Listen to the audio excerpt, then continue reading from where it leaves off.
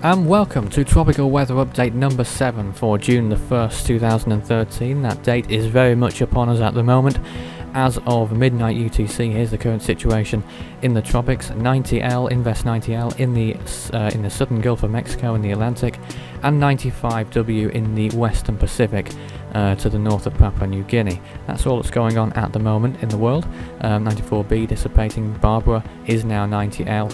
And 91E dissipating during May the 31st. Here's the Pacific Ocean then, quiet in the east, quiet in the central part of the Pacific as well, but in the western Pacific we have 95 west at the moment, which is currently to the north of the Papua New Guinea-Indonesia border, and is likely to move towards the west slowly over the next few days.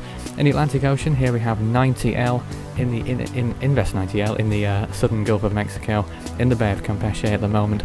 And that is likely to perhaps move a little bit towards the east or northeast, but not much development is expected at the moment. The Indian Ocean, no invests officially designated, but there is a bit of interesting weather going on in the central Bay of Bengal. You can see there quite a bit of cloud cover. Maybe could form into some sort of tropical disturbance perhaps in the next few days. We'll have to see about that one. The sea surface temperatures, water temperatures in the eastern Pacific sort of fading a little bit to around 30 degrees along the Mexican coast.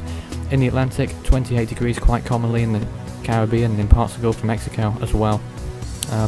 And in the Indian Ocean, there's quite a big area of very warm waters off the coast of India now, 32 degrees or perhaps even more along some coastal regions of India, and of course in the South China Sea as always fairly warm there.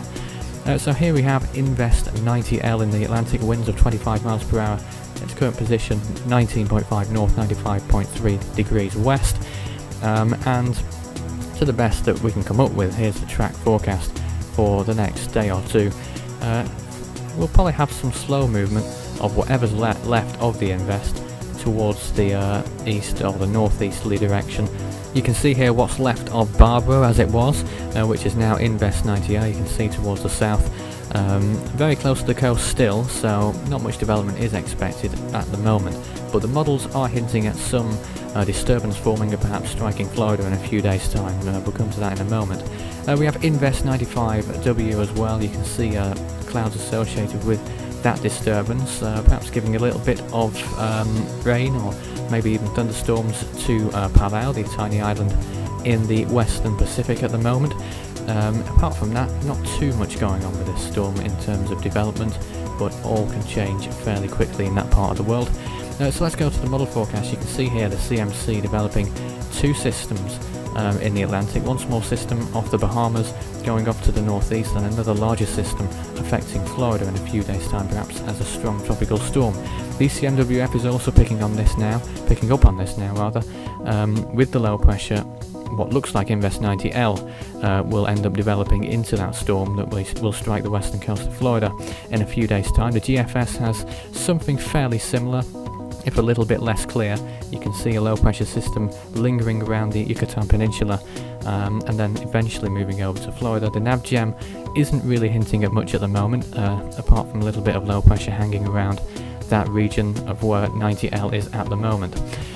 So let's take a look at the overall predicted season scores for June the 1st. Of course, nothing forming, so no change in the scores at the moment. You can see here Ken in first, Typhoon Volpa in second, and Theo in third, and then we're ticked over to June now. So the amount of points available drops ever so slightly, but still don't let that deter you from submitting a prediction. I'm sure there's still a very good chance of winning at this point. There's still quite a lot of skill involved in predicting this early on in the season. And by the end of the season, who knows, you might be the winner by the end of this. No prizes unfortunately because I'm not very wealthy, but there you have it. So what happened on this day, June the 1st? Of course the Atlantic and the Central Pacific starting their official seasons today. In 1977, Tropical Depression 2 dissipated near El Salvador. In 1986, another Depression 2 dissipated in the Eastern Pacific. And plenty of other things. 1988, Tropical Depression 1 moving over Cuba, causing severe flooding and 37 fatalities, as well as a few other things forming an unnamed subtropical storm amongst those in the Atlantic. In 2001, Hurricane Adolf dissipated in the Eastern Pacific. In 2002, Hurricane Alma dissipated. In 2007, Tropical Storm Barry formed in the Gulf of Mexico. And also that same year, Tropical Storm Gonu formed in the North Indian Ocean. And Tropical Storm Arthur dissipated in 2008 on this day, June the 1st. And as of the upload time, there's now only 10 seconds until the start of the Atlantic hurricane season, so stay safe out there this year, and let's hope for some interesting storms that do not affect life and property this year.